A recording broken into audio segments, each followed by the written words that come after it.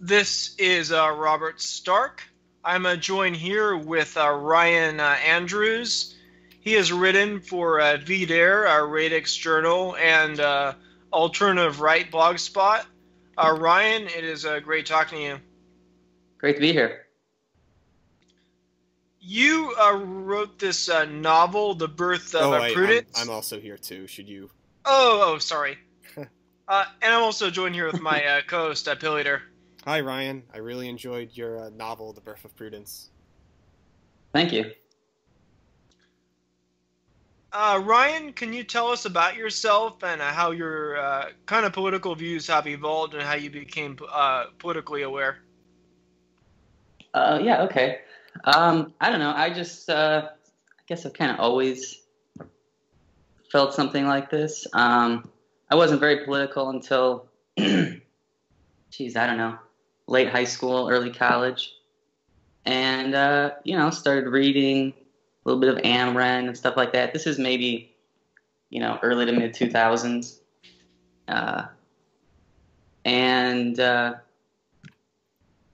Just went from there. There's not that much of an evolution. I wasn't ever a libertarian, like a lot of people. I just became politically aware. This became kind of my issue. I was focused on immigration a little bit. That's why. So I was reading Vdare at the time. And did you have like a personal experience that exposed you to the immigration issue? Personal experience. A personal experience. No, I would guess not. So it was more online research or more personal observations? Yeah, it's more ideological, intellectual, not like reaction against my neighborhood's gone to shit or whatever. It wasn't that. Lived in a quiet suburb, so quiet far out suburb, pretty white. So yeah, it's just an intellectual evolution, I suppose. Excuse me, I suppose. So I started reading Ayn Rand, and then when the Alternative Right came out, I started reading that, and then that's it. Not a long story, You have this book called The Birth of Prudence, and Pilleater, you read it. I haven't read it yet. Yep. Was that inspired by personal experience? No, not at all. Has almost nothing. Like there's almost zero personal experiences in the book or personality traits in the book or characters I knew in the book. It's all pretty much just made up. There's a side character called Troy who has he says two different lines that I've heard from two different people, and I use that, and those two people very slightly influence him. But he's a minor character, and all the major characters. Not really. I mean, Ethan, the one guy in the debate, the two sides of the nationalism versus universalism debate. I mean, he thinks like me, but that's as far as it goes. Is it so? There's kind of this overall. There is this girl Prudence, and she is Korean, and she's very into a Western civilization. Is this sort of? Do you play in the dichotomy? Yeah. Yeah, do you play in the dichotomy between sort of a civic nationalism versus ethno-nationalism? Not especially, no. That's more just that's sort of the tragedy of the book is just that she is, I guess you could call her a civic nationalist. I wouldn't really frame it that way in her case. It's more, I guess you could call her more of a classical liberal. I don't know. She's just Eurocentric in her tastes and her philosophy, that sort of thing. You describe the novel as a tragedy. Mm-hmm. Do you see Mark and Prudence as being meant to be together? And if they divide, is that the tragedy, or do you see their relationship as a tragedy? Good question. And I suppose both could be. I mean, in the case of the book, obviously, spoiler alert, it's that they divide. But you could take it in either direction.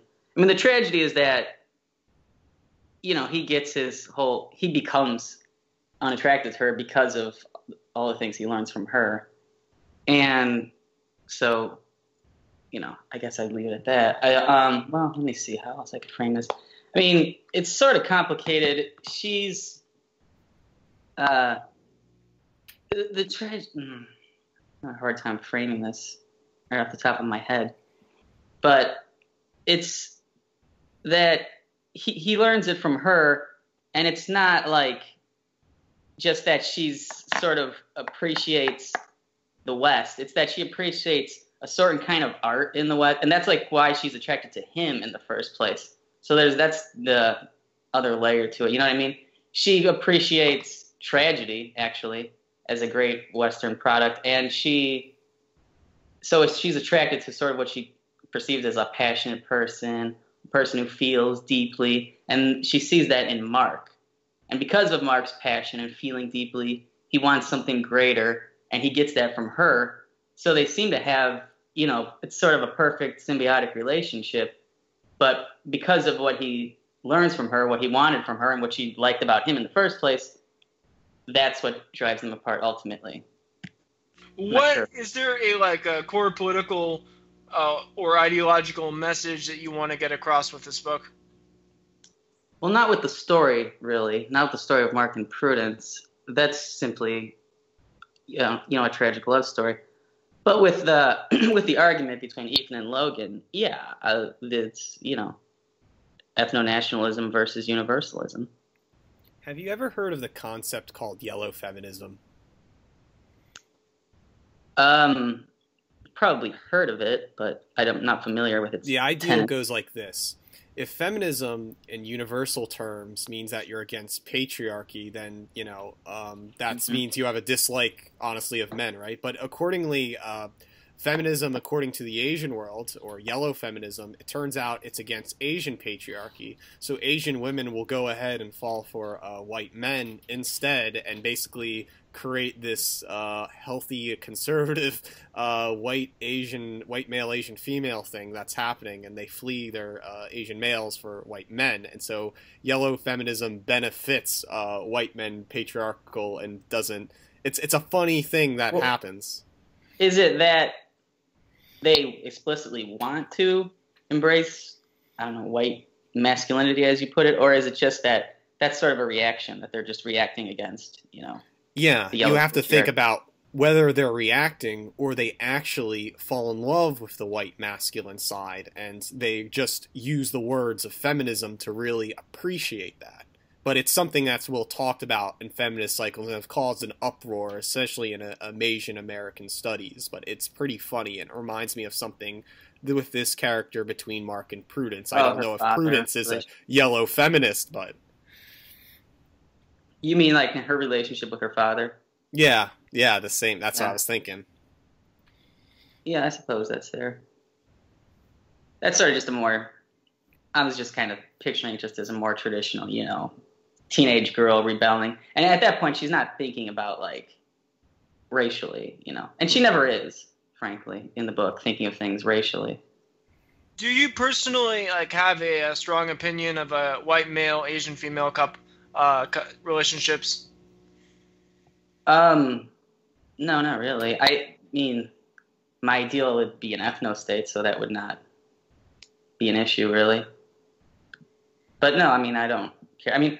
My overarching philosophy, or I guess ideology, is, particularism. So, and I've written about that in many other places. I have an article coming out soon, a really long article that'll be on the alternative right soon, that talks more about particularism and why I think it's the way forward if you're an ethno-nationalist, in the modern age. And that's just simply that the state should represent the individual better. That right now, states aren't set up that way because, you just have, states are just holdovers from, hundreds of years ago or longer. And so I think it'd be better going forward if you had a system set up where,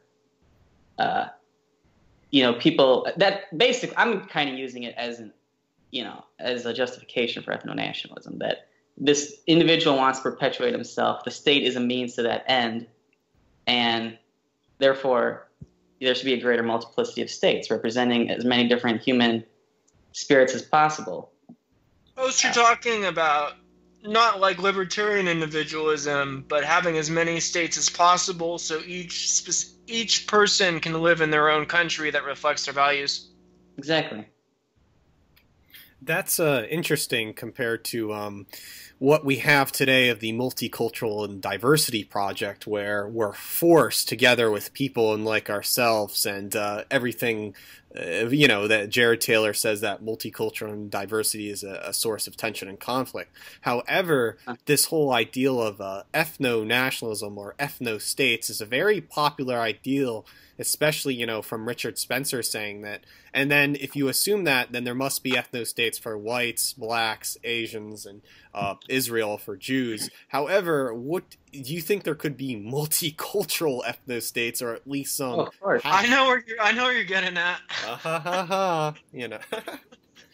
Oh, of course. Yeah. I mean, I think there definitely will. I think if there are without particularism, I don't think I don't see a future where the Western world just goes back to the way it was demographically and ideologically, where like kind of white nationalism, they wouldn't have used this term, in the 1800s, but is the default, and that's just how it is. I don't think that's coming back. I think that was just a result of living in a time before, communication and travel was so easy, stuff like that. And just before it happened, once multiculturalism becomes established on the ground, it's a fact and it's there. It's not just an ideology. You know what I mean? It's not just someone saying, oh, this would be nice or we should do this. It's already there. And just by the fact of already being there, it's, possession is 9/10 of the law, as they say. And so it's hard to overturn it once it's in place. And so I think the way to overturn it is to accept it in some areas. Some states are going to be multicultural. Some states are going to be not, hopefully. And I think that's the way forward. Do you think hypothetically, like, there could be like a HAPA ethno-state? A what ethno-state? Like a Eurasian ethno-state in North America? Oh, a Eurasian ethno-state. I don't know if it would be an ethno-state, but I could see a future where there's a state that a majority of people are, white or Asian or a mixture, I guess. Like if say like the Pacific Northwest were like its own state or something, California or maybe California would be everything, But if like the Bay Area or something, I guess I always hear about Silicon Valley people wanting to create their own society. If that were the case, yeah, that would be very much like that. Have you met guys in the alt-right that have Asian girlfriends, or is this just something that happens in urban city areas? Well, I haven't really met many guys in the alt-right. I was at a Vdare event once, when my book was just being launched, and that's as far as I've met people, and there were no Asian girlfriends there. From what I've seen, John. But I hear of John Derbyshire. John Derbyshire, of course, yeah. And I think Robert Weisberg as well. Oh yeah. But from what I've seen, there's I can name apparently one of our upcoming guests. But I don't know if I should say his name on the air. I don't know if we can ask him. Okay, but I don't know who that guest is, but I don't know if he wants me revealing that or not. So I don't know. No, don't. I don't know either. I don't know either. So I'll message you his name and then, but I won't say it on the air. All right, don't. I'll just edit this out. But yeah, are young people today being red-pilled or going towards national politics than like multiculturalism? It seems to be happening with the advent of Trump being elected as president. I think going forward, the right wing, if you're a young person, a young white person in the United States and probably the Western world in general, I think going forward that's going to be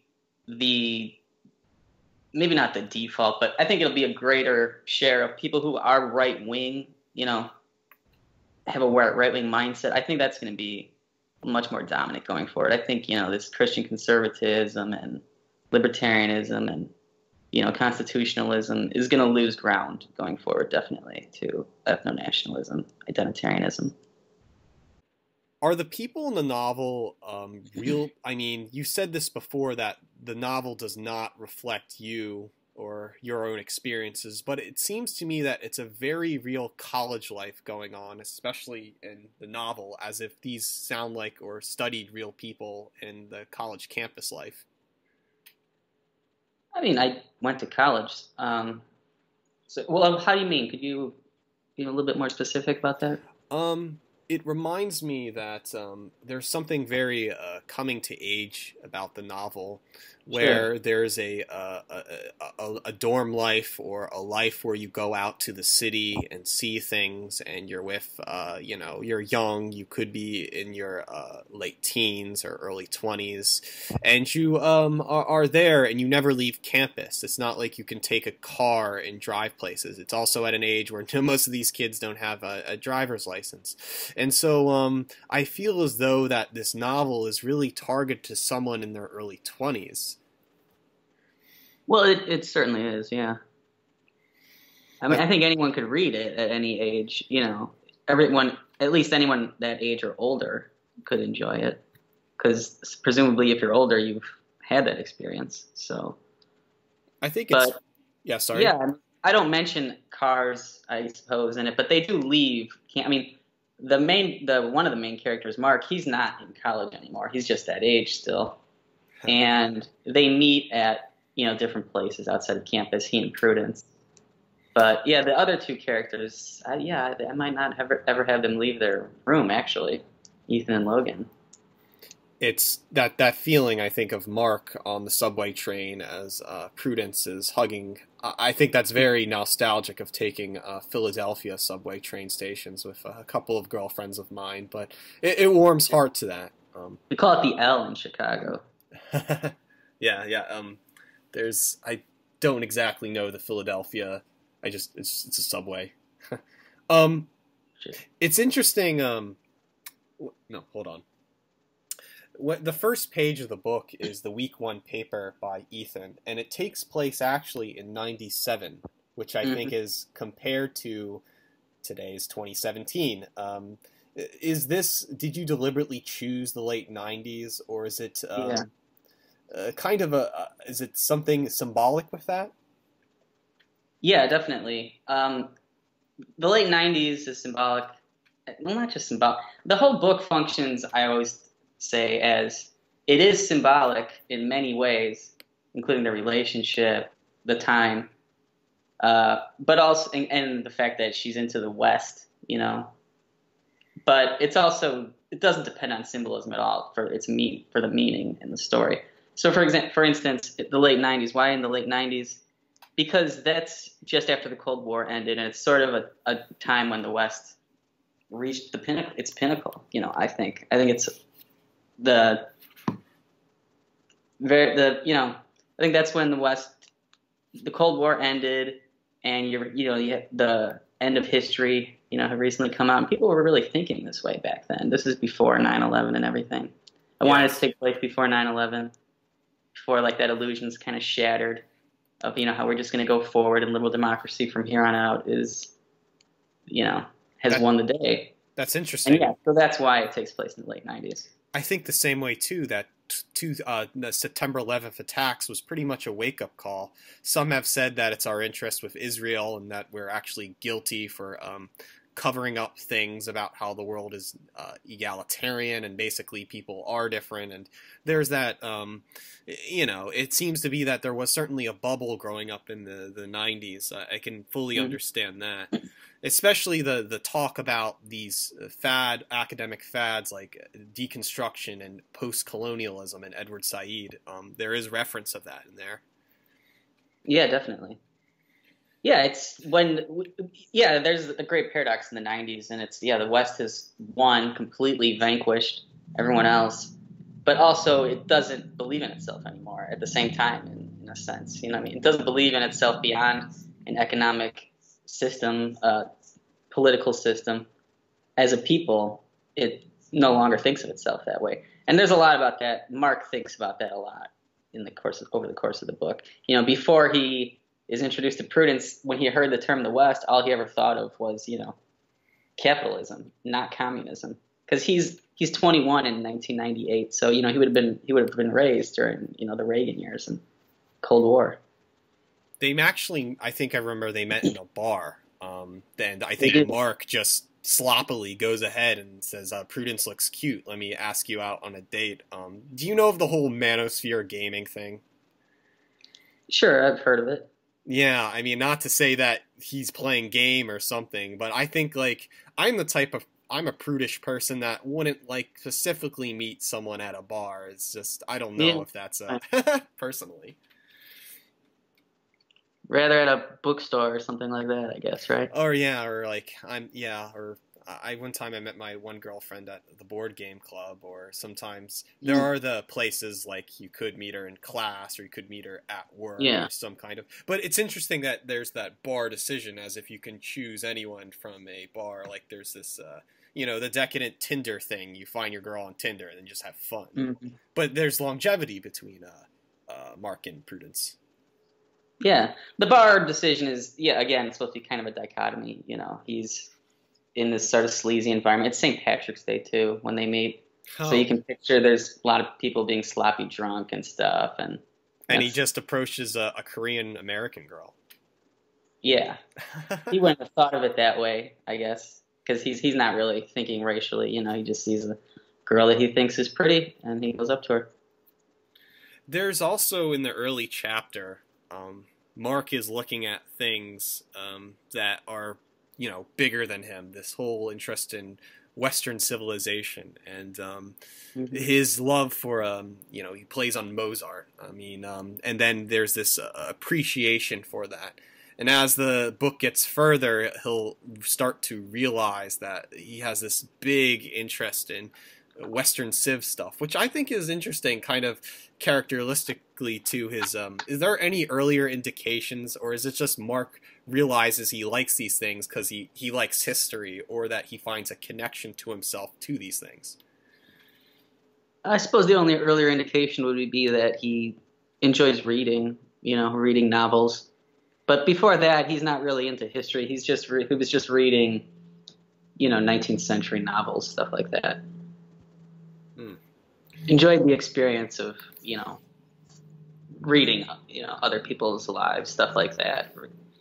Getting into the fictional characters, that sort of thing. Because there's the opposite character, I think, is Ethan, which is completely I think it's the very, you call it universalism, where you want to I'm going to say, like, tear down Western civilization, or at least dislike these. Logan. Okay, mixing up the... Ethan would be on the opposite side, the nationalism, right? Yes. All right. And so this is interesting because if I can recall, I think, don't both Ethan and Logan have an interest for Prudence as well? If I can...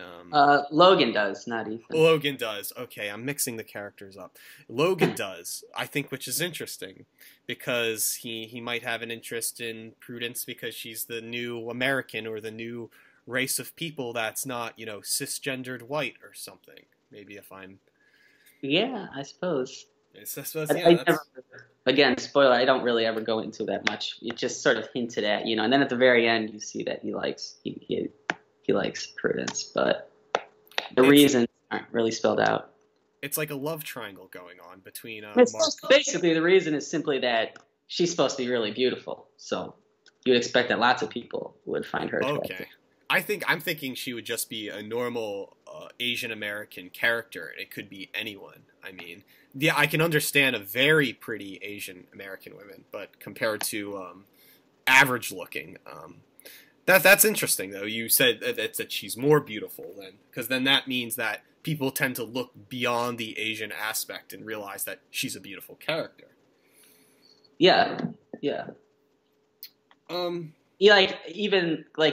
Because Ethan has this, sort of bias that I think a lot of nationalist types might have, where he thinks of, like, guy going out the Asian as, like, a dork or something. Yes. Someone who's too scared to approach a white woman, something like that. And then, Logan's, like, saying something about that. Like, when he sees Mark, he mentions to Ethan that he doesn't look like a dork. He just looks like a normal guy. And then Ethan's like, well, I admit that Prudence is a little different, i.e. that she's hot, not just like some, cute little girly looking person. They're also, again, this is all pretty stereotypical of Asians, but you get the point. Yeah.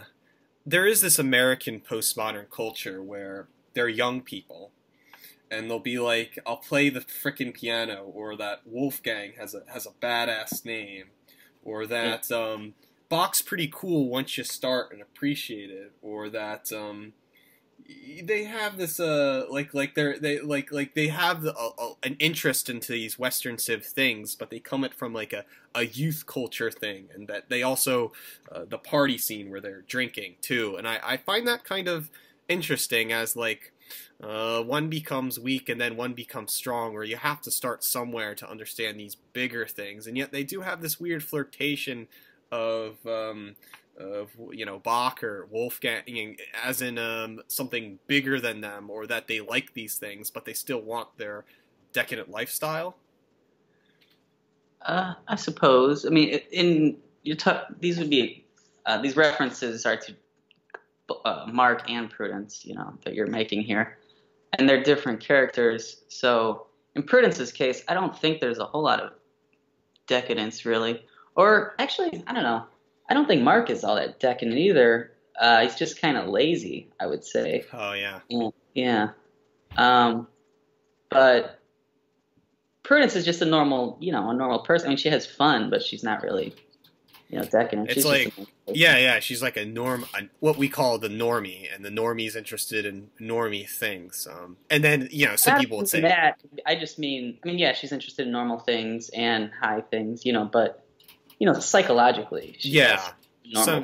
Some people will call it decadent if they think the normal thing is decadent, but some people are okay with that. Yeah, it's overused. Like, Mark seems to me just an average, I don't want to say alpha, but it's this guy who's just does his guy things, and he attracts someone who's bigger than him, and, you would say, oh, Mark's lazy, he's not even going to school, but he's able to land Prudence as something. He shows masculine things, like, taking her out to places and having devotion and showing that he's a possible candidate of being a father. And it's funny that there's that dichotomy between those two.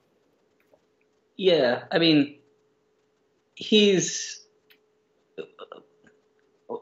say that question again? So, what was the dichotomy? Like, the dichotomy is that Mark is like, he looks like an average guy, right? He works at a construction company. I can't recall. It's a marble grant. Marble, that's right. And he looks like any guy from the street that can just, do things, right? And it seems to Prudence is this, like, college-educated, upper-class thing, right? But she's being wooed over Mark's, I guess we would call the manosphere calls it game, where he's being his masculine self by showing manly things and showing he's a candidate to be a husband, and then she's falling for it, even though you would think that relationship would not work well, because one being a beautiful Korean American woman, and him being just any other working class guy in America, Yeah, I don't know if he really has a whole lot of game, actually. He's sort of bumbling. He's sort of bumbling when he approaches her. Oh yeah, that's what I'm saying too. Yeah. He doesn't even have game. What he has is, I mean, first of all, he's just a normal, nice guy. He's got that, But what he has, again, this is kind of key to the novel that attracts Prudence to him, is that, like, she can tell in his bumbling that part of it is because he's feeling things deeply, and that's one of the most important things to her, actually.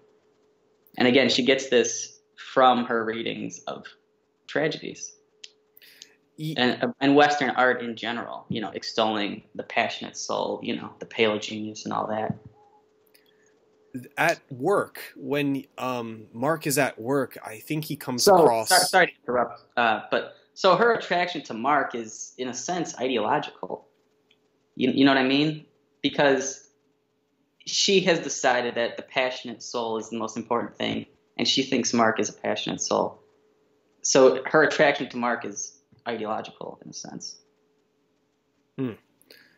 When Mark is at work, I do believe he finds attraction to a European woman or another white woman, and that's kind of the first area where he's not cheating on Prudence, but he finds his own type of appreciation for another kind of white woman attractive. I think it's like the boss's daughter or something, and he finds an attractive to that Eastern European look compared to what he already has as Prudence, and there's some kind of sinful wishing going on there.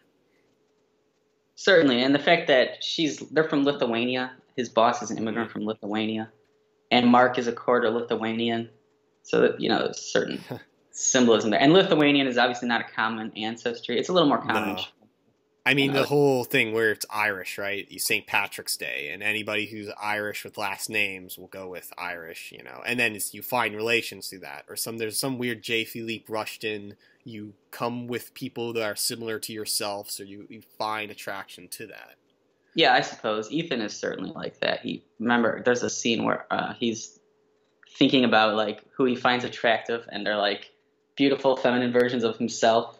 I think... Yeah, that's where I was getting confused. The Logan, I feel like that's a universal thing. But when you put it that way, that was Ethan, not Logan. Okay, yeah. That's what I was saying. Like, it sounds to me like Logan, because it seems like Logan would want universal people or some kind of. That's why I'm getting it confused on. But I know they're the two. Logan different... is attracted to Prudence, so she obviously doesn't look like him.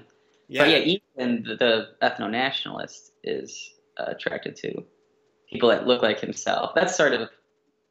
It sounds a little cartoony, but, you get the idea. I think everyone's had that sort of experience. The big criticism that it sounds like a form of narcissism. Yeah. And, it seems, too, that you might hear this in the alt-right. I think Andy Nowicki wrote this on the Alternative Right blog spot. There was this meme that he liked, and it was called the Aryan Woman in the Field. And supposedly there's this fetish thing, right? Where there's this thing among the alt-right where, what's their ideal woman? The blonde-haired, white Valkyrie that's going to save the day, or the Russian woman, or, the Eastern European thing that trumps every single other woman, and anyone in the alt-right or white nationalist circles should achieve such a woman, but yet it's a fantasy at the same time. Well, he's, I think, criticizing, like, fetishizing them, putting them up on a pedestal sort of thing, and, like, almost, worshipping their beauty.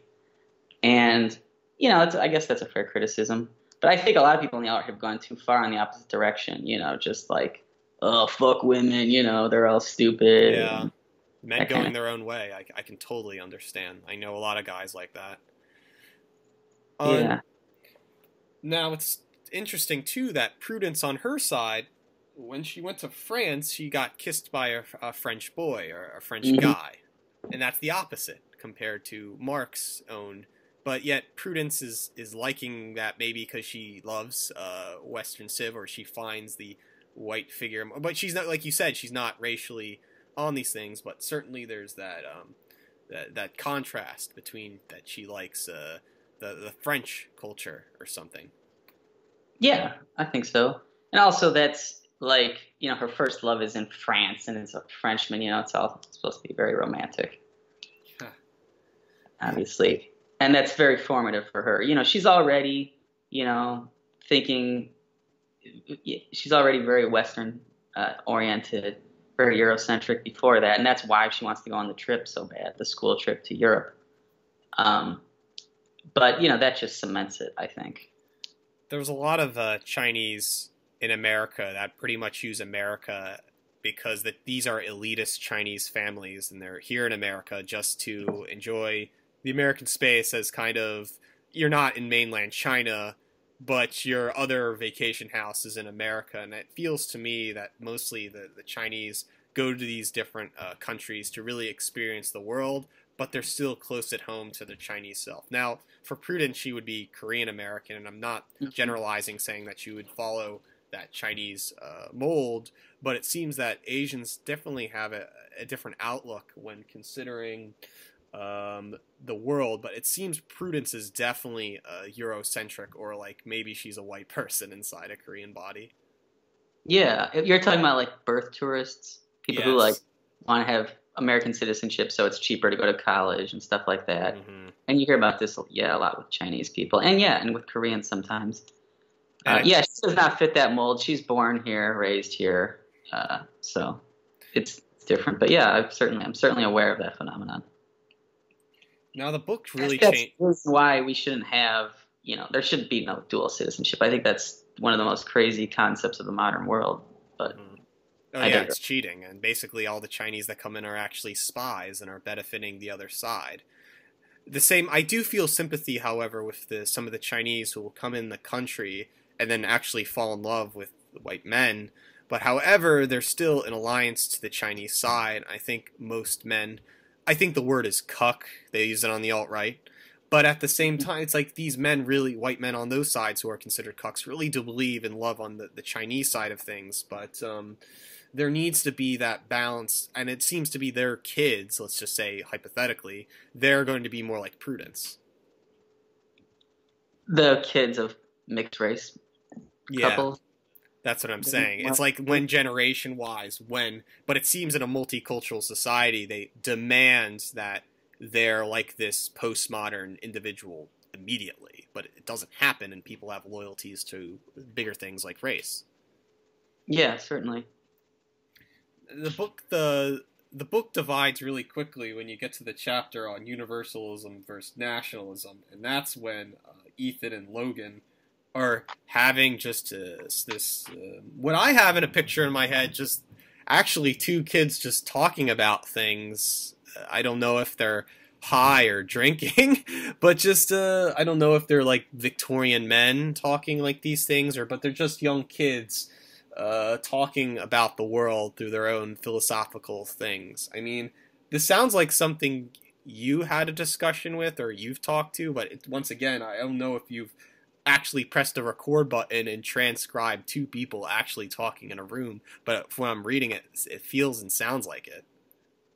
No, if I had done that, it would not have been as eloquent, I don't think. There's a English writer or orator, Jonathan Bowden, and he did the same thing with Apocalypse TV, him and Bill Hopkins, and it was just literally a transcript of them talking in the same room. But they're more on the English avant-garde. But the thing is, with this, it seems very of you can understand what they're talking about, but at the same time, I really feel like I'm reading a discuss form or actually comments on the internet. I suppose. I mean, it's just supposed to be the setting. It's just they're having a late night dorm room argument. I think everyone's had that. Mm-hmm. And one guy's a universalist, one guy's a nationalist, and eventually it comes out that the nationalist is a racial nationalist. Like at first he doesn't want to admit that, but eventually he just says, to hell with it. Because when you're taking a sort of civic nationalist, half measure approach, you're fighting with one hand tied behind your back. All your arguments don't make as much sense. And the left wing, the egalitarian universalist person is always going to be able to catch you. You know what I mean? He's always going to be able to trump you logically if you're arguing that way, because you're admitting that that his starting point is valid. And once you do it is superior to nationalism, you're kind of just saying, well, it doesn't work, it's we need to have rules, blah blah blah. And once you get down to race, then you can really start to have a legitimate argument and make your case, I think.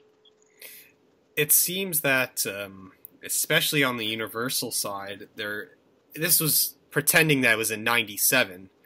Certainly the universal side sounds so big, especially with this whole racial egalitarianism. Now if you fast forward 20 years from then, today the left is social justice warrior culture, and that wasn't really known back in the mid-90s. It wasn't really they didn't have a name for it. But if this was today, you would call on Logan's side, the classical social justice warrior that doesn't want to care. It's about my feelings. It's not really about any logic or anything. If you sit down with someone, it's just you use a lot of rhetoric and you say these words, but these really words are like a self-confirming bias where you get these things out and you just want to hear what's good to them. And I feel like this discourse they're having is just really, they were in 2 semesters of college and they were given really hard critical theory, and now they have the world on their shoulders, and they're like there's still the language like fucking and shit like young people would say. Like I was mentioning with like Wolfgang is a badass and this and that, but they're still young kids fighting over these hard concepts. And so if you back out from the whole rhetoric, it really seems that if you go above it, it's really just 2 kids being experienced in a huge world they can't comprehend. Or I suppose, I don't know. I was actually just trying to create the best argument I could for each side. You know, I didn't want to straw man the universalist argument at all. I was trying to come up with the best arguments I could, arguments I'd never even heard them make for Logan, because I don't see the point in, like, you know, picking out the stupidest argument that some SJW has, you know, comes up with and then arguing against that, knocking down that straw man. I don't see the purpose in that, because I think a lot of times people on our side do, you know, sort of take the low-hanging fruit when they're arguing against the other side. And then when a smart and so I'm looking at it like, how does this normal smart person, you know, who's not committed to either side, look at this?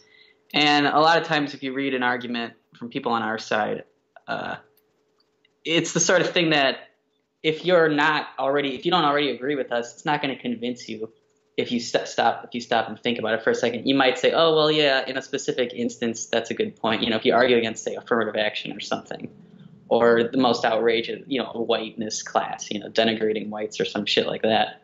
Mm-hmm. Someone might say, oh, yeah, well, we shouldn't do that. But, you know, so you have a point there, but you're missing the larger point of, you know, that we should all get along and, you know, that people have equal rights, blah, blah, blah. And so I don't think you convert people by creating these straw men. So I try to create the best argument I possibly can for the universalist side. There's this thing called the alt-left at the moment, and there's a website called www.altleft.com. It's by Rabbit, and basically what he's saying is he's not for egalitarianism, but he feels that there's a need to reform the left-wing movement and take in some of the ideals of the alt-right, meaning the left-wing faction of the alt-right. And it's been getting good, and some bloggers like Prince of Queens have been using the term alt-left to be anti-social justice warrior culture. However, at this time, it really shows you that the left is this really established party, and the only things they have left is Jacobin Mag and Verso Books and maybe Noam Chomsky and Slavoj Zizek, but it still doesn't take up, and you have to question whether egalitarianism is really a left-wing value, right? It seems like you can have egalitarianism in the right wing, and you have egalitarianism in the left wing. I don't know if I would agree with that. I think egalitarian definitely is a left-wing value. You don't have to be an egalitarian in some cruel, you know, hierarchical sense to be right-wing, I guess. Like, particularism is not necessarily an egalitarian unless you're looking at it in the sense that this particular country that's, say, an ethno-state, it's only an egalitarian, you know, in the sense...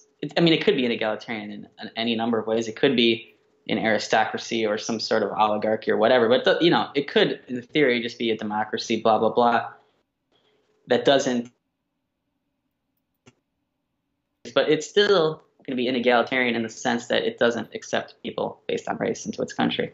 So it's always going to have that.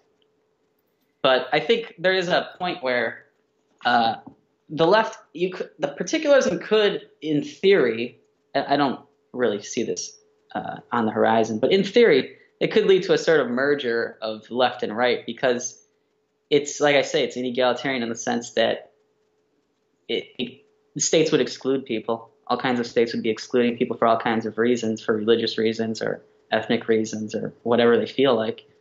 But also just the sense, but in the sense that everyone has that there are more states and more people are represented, more people have more choices. That in that sense, I guess it's sort of egalitarian.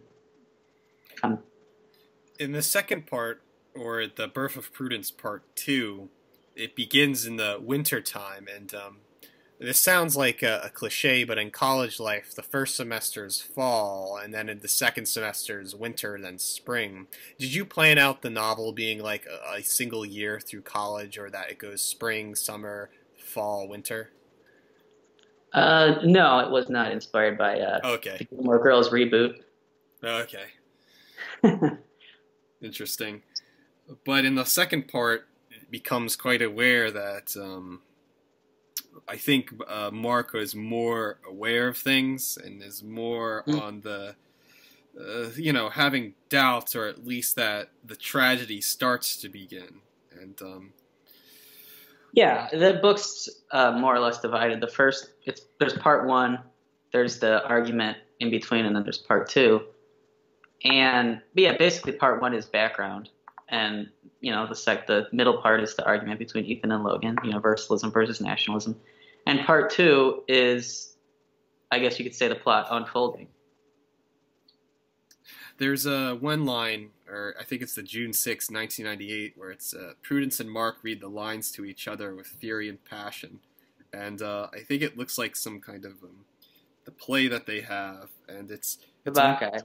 What's that? The Bacchae, yeah. Yeah. It's a Euripides play. And yeah, that's what I think is interesting, is that once again they're you'll hear this term, live action role playing, or LARPing into this mode, and I just sometimes think it's funny because they're really passionate about this whole Western background, especially with this one. Because I'm going to be honest, this European history was never my thing. I actually went to school for Asian studies, but I actually graduated out with a degree in both English and communications as a double major.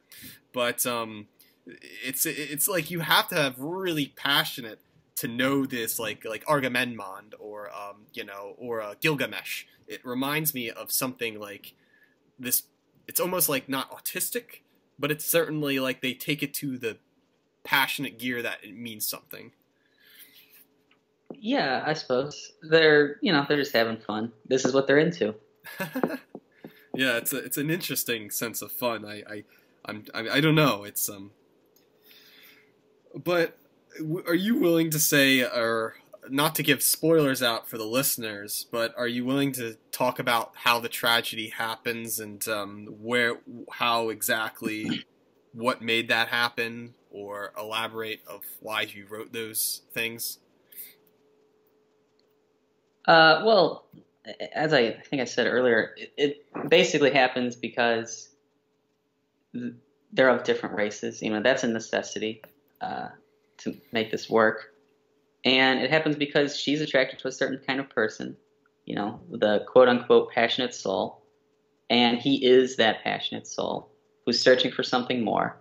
And that something more turns out to be his Western identity, which she gives to him, and that breaks them up. That's interesting. I mean, that's the Cliff Notes version. That's the footnotes. That's interesting because if you consider liking someone simply that the clothes you wear or what you believe in seems to be a very popular or immature thing, especially on the high school level, that if you dress all black and you look like a greaser, or a James Dean, someone wants to go out with you, but you're really shallow when it comes to personality. When people say that love is based upon both connecting spiritually to one another, but at the same time, if it really does work out, then things, right? It's based upon these emotional. So it turns out that Prudence is really likes this.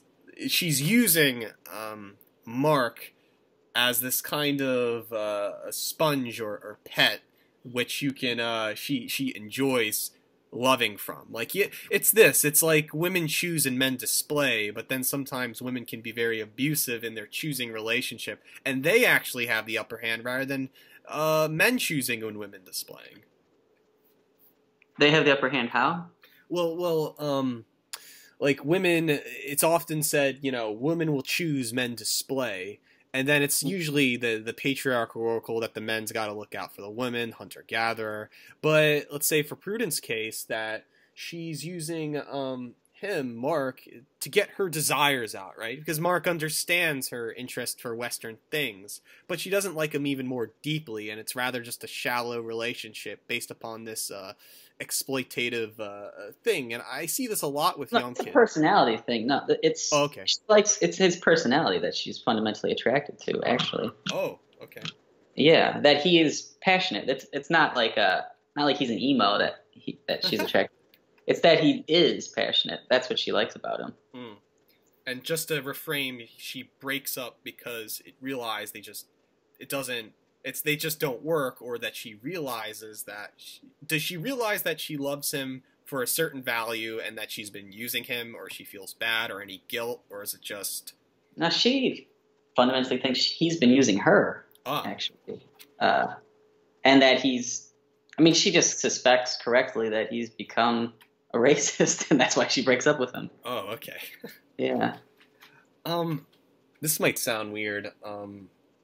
I have an Asian girlfriend, and we were very close to. Because you're a racist?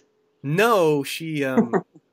Well, we're not together right now, but I brought her to some white nationalist events. I was kind of that naughty type, and no, she braked up with me because she thought I was taking it.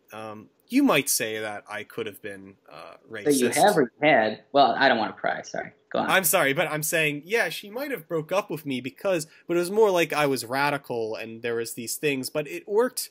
There was this flirtation where these ideals are dangerous, right? And it becomes this thing where it's like, if you want to go on the ride, then come along. It's fun. You have to step your feet in the water. However, it's it's funny you put it that way. You're a racist. That's just basically like saying you're mean, right?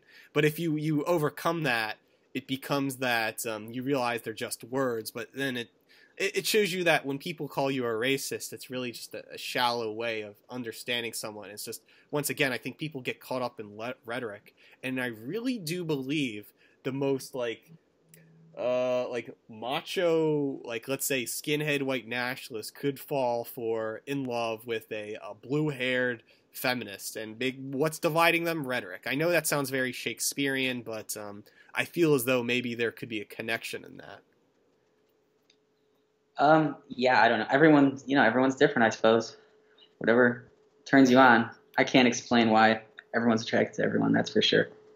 Oh yeah, that's what I was saying about, is that yeah, exactly. Ideals are dangerous, and depending, your ideals gravitate certain people in that subculture, and it's interesting. But for Mark's case, it's more like he doesn't mean to be racist, but his it turns out Prudence says, "Oh, that's racist," and then it becomes this strange. It is a tragedy in that sense. Now, what I think it's funny is that the big scarlet R is on you, and it's just it's annoying. Mm-hmm.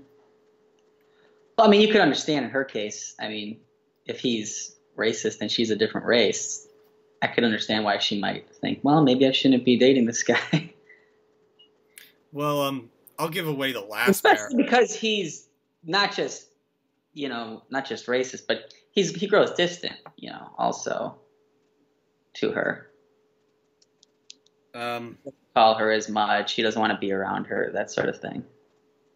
I'll read the last paragraph of the book, but it says, she found a modest cottage in a remote Swiss village and settled there, becoming a local tutor. There her children and her ideals might have a fresh start together, might grow together and come together, and there would be nothing else to come between them. Which I think is an interesting way to end the book. That's on... That's like not a cliffhanger, but what was any intention for that, or? Just that she hasn't changed. She's still who she is. She still wants to do this. She still wants to, she wants to make her kids think that way. She still wants to make her kids Eurocentric. Mark hasn't, made her jaded towards Westerners in the West. Sounds like Prudence. I just think she needs to be more isolated now from other people because they might get in the way. She doesn't want racist whites to get in the way of her personal love and appreciation of Western civilization, and get in the way of her kids having the same thing. You know what I mean? Yeah. Well, to me, it sounds like now that if she has kids, they're all going to be half Asian or half Korean, and that fully. Not fully. She has them with another Asian guy, I believe Korean. I don't. Oh, okay. So I was just suspecting because we were just talking about earlier about the ethno-state's multiculturalism, and we're just like, oh wait, does this sound like an Asian Aryan ethno-state? But yeah, now that you point that out, that she would prefer someone similar like herself in the Swiss, it turns to that whole Chinese the birth tourism thing, and we've talked about that before. But since then, you have written articles on Alternative Right and on Radix Journal as well. What was it like, or what was some of the reactions you've been getting from those websites, and how have other people have commenting on your work on those? I don't know. Mostly positive, I think. Mostly positive. There was the James O'Mara interview on Countercurrents about guy loses Asian chick, and there was some dispute on there, which I thought was funny. I remember reading the comments for that.